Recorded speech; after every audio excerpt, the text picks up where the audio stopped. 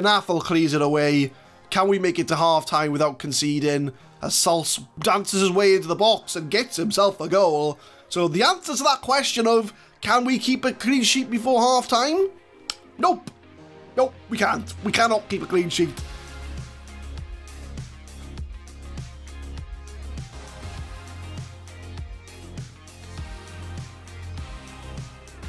What's going on, guys? My name is Adam, I am a Super Swan, and welcome to Club 5, Episode 3 of the FM20 Campus to Champions. We still are top of the league as we do go into the last two games of the year. And I say year as in the year 2027. We're in December, it's the end of the year, not the end of the season.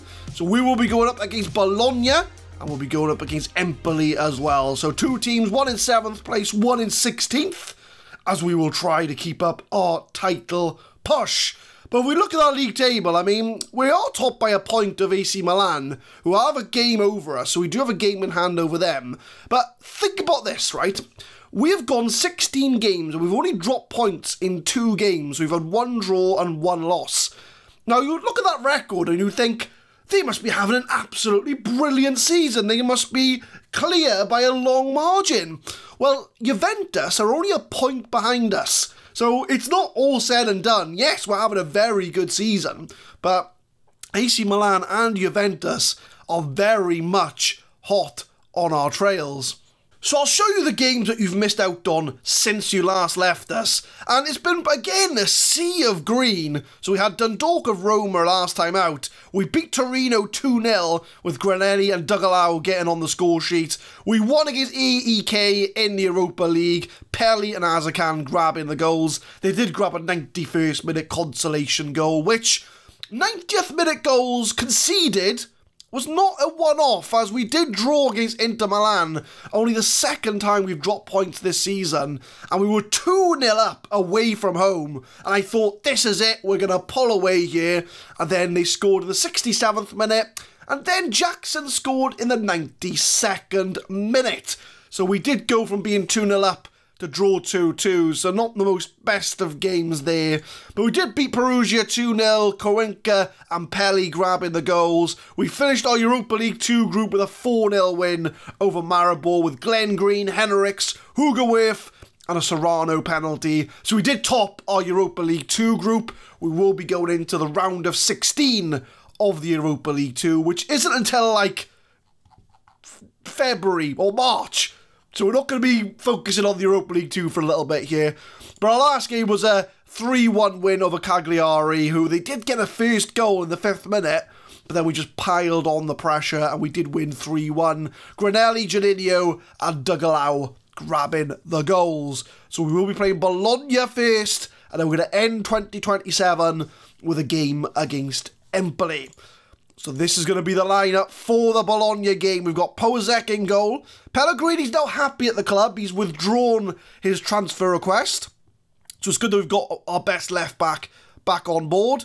Cuenca, Juninho and Henriks at the back. Requena and Knaffel in the middle with Hugoworth. Mancini plays ahead of Granelli as Granelli is out for 4 days. He should be back in time for the Empoli game. Amato on the right-hand side and Glenn Green is going to lead the line for us, as he is lacking a bit of match sharpness, so he should have enough about him to get the job done. So we're going to get this game against Bologna underway, our 3rd episode of Club 5, Napoli. Things are going, not Napoli, Lazio, sorry. I was Napoli in FM19, but things are going very well, so we want to make sure we continue that push for good form. So I'm going to tell them they have a great opportunity to show the pundits why they were right to back them up as we begin our back-to-back Serie A games today, starting off against Bologna. Lazio are top of Serie A. Can we keep up the good form? As we go into a 2nd-minute highlight, Requena finds Glenn Green with a shot, takes another shot. Oh, Glenn Green almost got himself a goal, but it is a counter-attack from Bologna. Centauri beating his man. He tries to square it, but Pozak with the save. 8 minutes in, Requena from the free kick into the box. It's a free shot from Amato, but is the ref going to rule it out? I have a funny feeling he's going to rule it out for offside. He's going to have a look at it. It's disallowed. He is offside. Looking at the lines, he was well offside there. But unlucky. We've shown good effort so far. 22 minutes in, we have a throw-in. Hugo Weir, our striker, turned left winger. Plays it back to Pellegrini. It's in the box, and it's Glenn Green who grabs the first goal. I knew he had it in him. The man who's followed us to 4 different clubs in this save. If this is the first time you're watching and you don't know who Glenn Green is, he is the man of this save. Started off at Glentoran, came with us to AIK, came with us to PSV. He's now come with us to Lazio, and Glenn Green has just made it 1-0. 27 minutes in, we start on the right-hand side as Knafel plays it to Henriks. Can he cross it in here? Tries to get in the box, but it's deflected. And the way things stand, we are 4 points clear of AC Milan. Juventus have yet to play, so we will be ahead of them by 4 points as well, but they will have a game in hand. So we are really making a good shout for a league challenge this season, as Glenn Green has just made it 2-0, and the man has, he's just the man of the save, isn't he? Glenn Green, my favourite player so far of FM20, has just made it 2-0. He is lethal in the box, as Hugo Weir, our striker turned winger, plays it to Glenn Green. It's 2-0, and Lazio are marching to the top of the league. 32 minutes in, we start with a goal kick from the back. And like I say, things are going very well here at Lazio. It was a team that, we have finished 7th place for the last 2 to 3 years. And now we find ourselves, with a title challenge. And to be honest, I'll take top 4. I'm not looking for a title, I'm looking for top 4 to get Lazio back where they should be in the Champions League, as Amato almost made it 3-0. And that will go out for a corner. But yeah, I mean, Lazio have been in the Europa League too for the last 3 years. And we are a good, nearly 20 points clear of Napoli in 5th place. So Champions League does look like it's going to happen. But we need to keep up the pressure and keep up this good form as long as we can. Glenn Green has just scored a hat-trick. What a man. Glenn Green, we brought him into the side today to get his sharpness back, because he is a backup to Doug Lowell. I mean, as much as I'm bigging him up, let's be honest about this. He is a backup striker, but he's a brilliant backup striker to have. 3-0 up. Coming into half-time, it's been the Glenn Green show so far. He's scored a hat-trick in the first half. Knafel clears it away. Can we make it to half-time without conceding? As Sals dances his way into the box and gets himself a goal. So the answer to that question of, can we keep a clean sheet before half-time? Nope. Nope, we can't. We cannot keep a clean sheet before half-time, as Dimitri Salis gets the goal. But do you know what, right? Well, it was a good goal. He danced around 2 defenders. We'll let them have it, right? We'll give them a chance. I just hope that doesn't come back to bite me. Watch how they come back now and score, 2 more goals. But we're going to praise the team. I'm going to say keep it going. Glenn Green's on a 9.5, although Amato and Mancini are not having the best of games out there. So I don't think this Romdeut is working, if I'm being honest. So I'm going to bring on Azakan, and I'm going to make him an inside forward on support. Because I don't think this is working. I might swap him around, actually. Yeah, I'll swap him around. Because I think Azakan's a righty. Oh, no, he's a lefty. He is a lefty, which is fine, because that's what we want him to do. Cut in from the left. Is he right? No, it's the right way around. I was right the first time.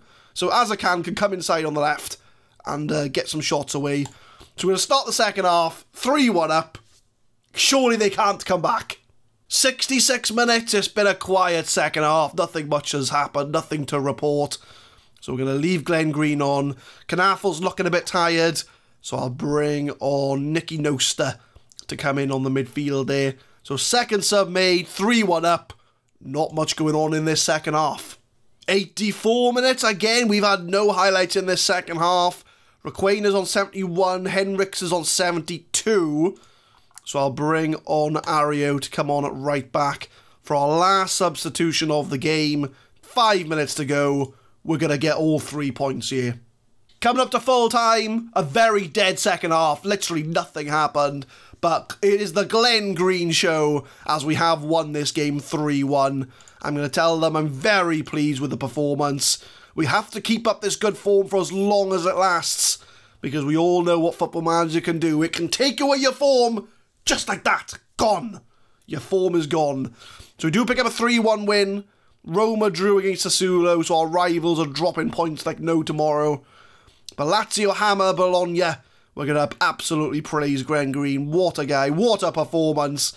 I mean, let me show you Glenn Green, right? For those uneducated, this is the man. He's 21 years old. We picked him up at Glentoran as a 16-year-old. We took over Glentoran. He was in our under-18s, and he was the best player at the club. And we were thinking, why is he in the under-18s? We played him the next season, scored 22 goals for Glentoran. We then left to go to AIK. We brought him with us, scored goals there. We brought him to PSV. He scored goals there. I mean, last season, we put him into the young PSV, or the B team of PSV, and he scored 28 goals in 32 games at that level. I mean, I know it's like the second division of Dutch football, but still, 28 goals at that level. So he can score goals, and so far in his Lazio career, he's scored 5 goals from 5 appearances. So Glenn Green can score goals, and he's just proved it today at the Stadio Olimpico. So we look at the competition. So 17 games in, 4 points clear of AC Milan, 4 points clear of Juventus, but they do have a game in hand. So I think it's pretty much a top 3 at the moment with Lazio, Milan and Juventus. So we're going to move on to the next game of our sort of Serie A adventure, the last game of 2027, and against an Empoli side who are 16th in the league. It is half time in the video. Thank you for reaching this far. YouTube advises me that over 2/3 of watchers are not subscribed to the channel. So if you're enjoying what you're seeing so far, go drop a subscription down there and help support the channel. It'll be very much appreciated. And if you're already subscribed, thank you very much as always. So I'll let you carry on with the rest of the video. Hopefully you are enjoying so far. Only a few changes for the Empoli game, so we'll run through the team. We got Powazek in goal, Pellegrini, Zagadou comes in for Cuenca, Juninho and Ario comes in for Henriks, Requena and Monchiola in the midfield, with Hogarth, Mancini and Azakan's going to come in on the right, as I don't think Amato had the best of games at Romdeute. I'm going to give Azakan a chance at Romdeute just to see how well he does. If he doesn't do well, then I think we might have to bin off the Romdeute. We might have to turn it back into an inside forward. And Glenn Green keeps his place, because I can't drop him. He scored a hat-trick in the last game, so Zagalau, you have to be on the bench again, because Glenn Green's going to be in the starting 11. So, again, we'll see if we can try and keep up this good form. We are still at the top of the league, so I'm hoping we can do a job here. Oh, very interesting, a 4-3-3. I don't see a 4-3-3 very often. So I'm going to tell the team to pick up where you left off last time out. None of them really care. I'm going to tell them I have faith in them to make the difference. Now they all care. Now they're all motivated to get the job done. So we are going up against Empoli today. They are in 15th place in the league. Can we get another win today and hopefully keep up our top 4 push? Corner, 6 minutes in. Empoli get an early goal, and it's 1-0 to Empoli as Kiras Masangu gets the first goal. They are playing in the blue, we're playing in the white, and the first chance of this game, and we find ourselves behind as a header towards the back post, and we're already facing an uphill struggle. 12 minutes in, AC Milan are also losing at the moment, so it's a bit of a turn up for the buck so far in this first 10 minutes. As Glenn Green's got a free shot here. Oh, puts it wide. Glenn Green, with the form he was in, I thought he was going to bury it. 18 minutes in, we start from the back.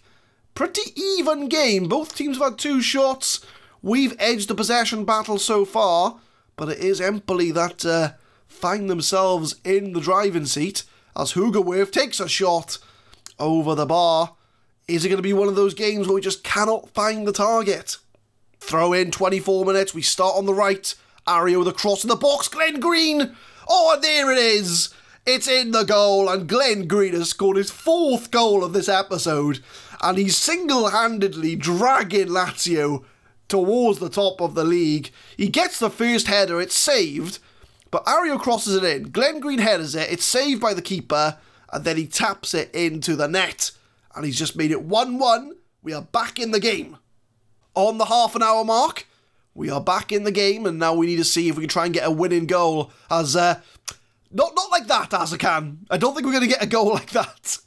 But we do go into another highlight straight after. So I'm hoping that the shot by Azakan is going to lead to a goal. As he's back in the box, crosses it for Glenn Green. Azakan shoots off the post. Oh, boys, that was unlucky. Very, very unlucky. I think it bounced off about like 5 players before it ended up coming away. But Mancini recycles the corner. It has a shot. It's deflected again for another corner.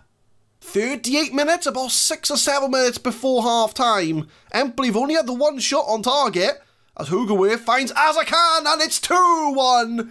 And the Romdeuter seems to be working. So there we go, there's proof. It just makes sure you have to have the right player in the position, because Amato doesn't think he does very well at Romdeuter, but Azakan seems to be relishing in that position, as we are now 2-1 up. We've turned the game around before half-time. We'll might as well see this through to half-time together. Look at those stats. 15 shots, 6 on target, 50% possession. Or no, 60% possession. Try say that 5 times quickly. And we've turned this game right around here.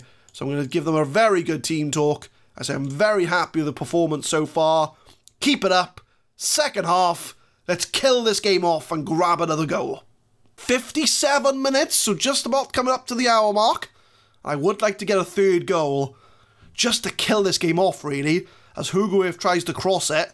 It is intercepted, and now Empoli going to build from the back. They go long ball direct, but Zagadou is there to meet the strikers. Nothing gets past him. We've got, to be fair, Zagadou, we've got very good centre-backs. We've got Zagadou, Juninho, and Cuenca, all very good, as Ario tries to play it in. But it's intercepted, long ball, and Laguimina, oh, it's in the goal, and Toninho Laguimina gets it, and they've had 2 shots and scored 2 goals. It's Football Manager, I'm not going to moan, because it just happens. But Empoli get us on the counter here, as Laguimina beats Zagadou, and then he gets a very good shot, to be fair, in the corner, and Empoli have had 2 shots on target, and scored 2 goals. 62 minutes. I told everybody we needed a 3rd goal. Nobody listened to me. They thought, oh, do you know what? We're absolutely all over this game. We don't need a 3rd goal. But this is why we need 3 goals. We always need to keep ahead, because Empoli are holding on to this draw.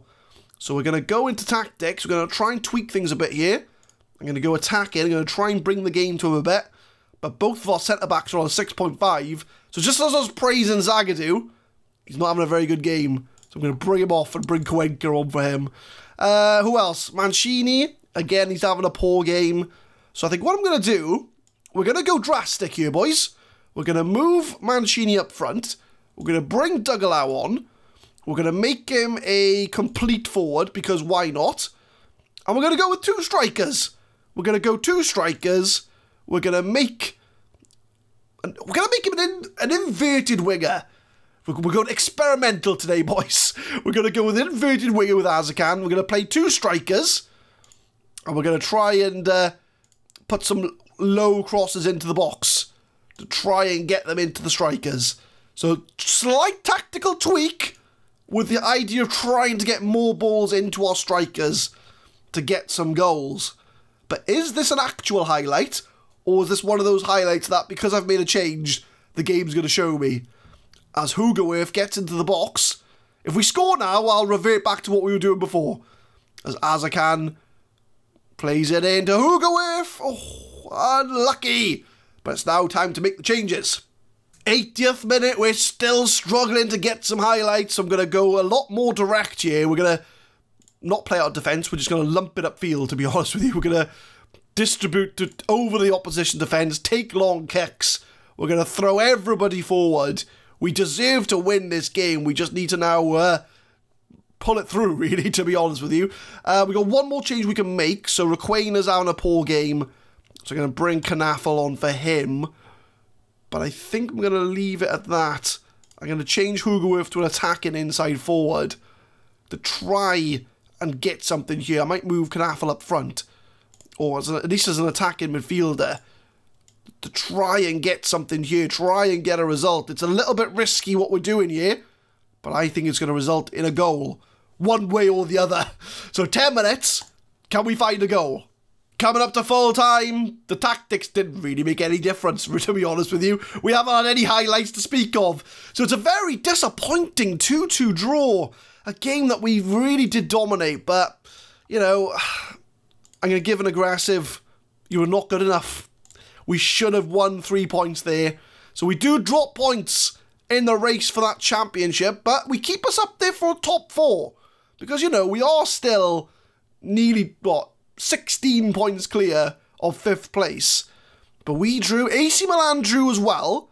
So at least we've got that in the fact that we are still 4 points clear of AC Milan. But Juventus can overtake us with that game in hand. So it is drop points, but Azakan, you did well. You got yourself a goal as a Romdeuter. Pozek reveals Swan Fury.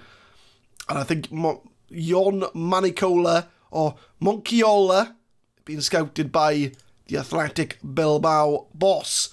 So league table, we are still top of the league, but Juventus have got that game in hand. So, you know, they got a better goal difference than us as well. So as much as we're having a very good season, Juventus are probably having just as good of a season than we are. So, you know, just because we've only dropped points in 3 games out of 18 does not mean we're going to win this league. And to be honest, I'm not looking to win the league. I just want top 4, because that's what the board want, and that's what I'm going to deliver. So the schedule for next time, let's see who we got. Oh, well, straight away I know where we're coming back. We're going to come back for the big boys, Juventus and AC Milan. So both of the teams that are in the top 3. Oh, it's going to be a big one next time. Yeah, we're 100% coming back for those 2 games. So 2 teams that are in that title race with us. And plus we'll be at the end of the January transfer window as well. So I'm not looking to make signings. I haven't really got a transfer budget, to be honest with you. If I look at the finances, how much we got? Yeah, we've only got 2 million or 3 million in the kitty. So I'm not planning on making signings unless we get offers coming in. But I'm pretty happy with the squad, to be honest. It's not players that I would want to get rid of. But who is wanted? Pellegrini wanted by China. Monciola, who's he wanted by?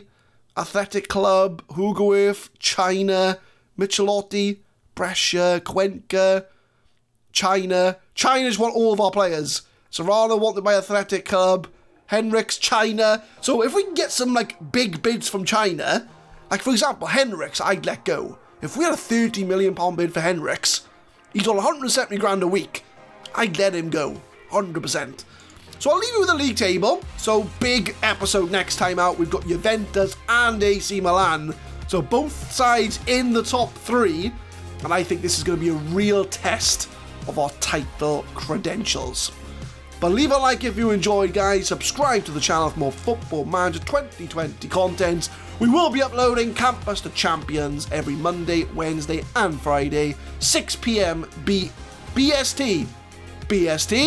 And tune in next time as the top 3 clash, as Lazio will be taking on Juventus and AC Milan.